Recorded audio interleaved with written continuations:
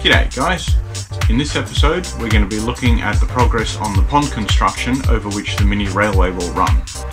If you're interested in content about mini railways, especially the one that I'm building, please give the video a thumbs up, click on the subscribe button and hit that notification bell.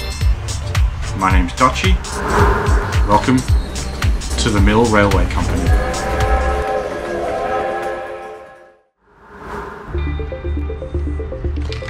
Before we got into the construction of the pond, I had to mark the ground with some spray paint so that Jeffrey knew where to dig when he came back with the excavator.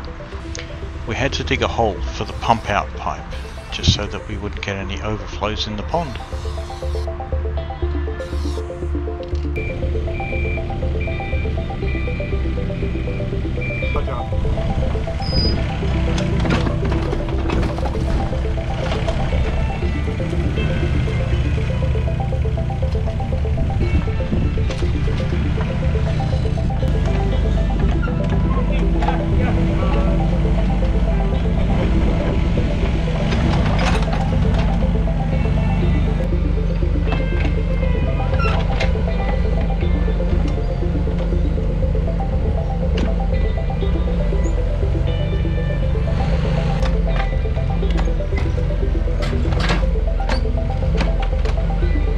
Right, now that digging's over and done with, we have a very interesting looking hole which we can fill with rocks.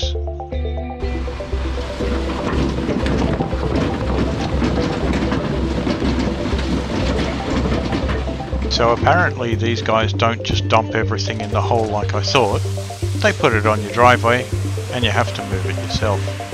Great!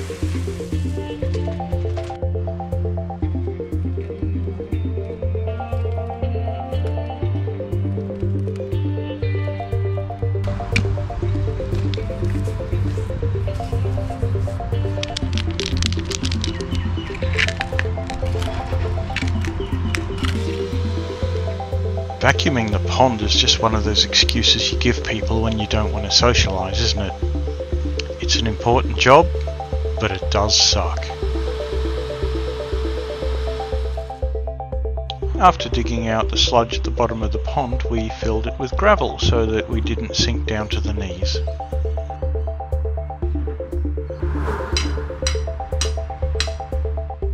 While David and Lisa from Sydney Waterscapes laid down the underlay for the pond, I'm off in the corner with a star picker and a hand mallet trying to break up the rock hard ground so that we can dig back a little on a pipe and cap it because it was leaking into the pond area.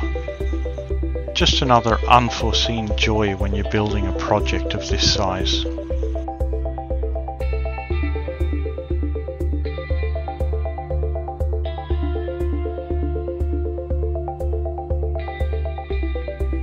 After staring at a mud-filled hole for over 6 months now, watching Sydney Waterscapes start to fill it with rocks was a relief, and it was exciting.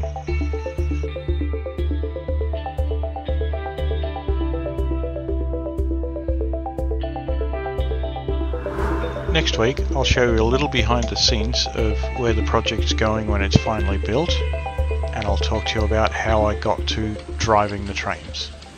Until then, thanks for watching, see you next week.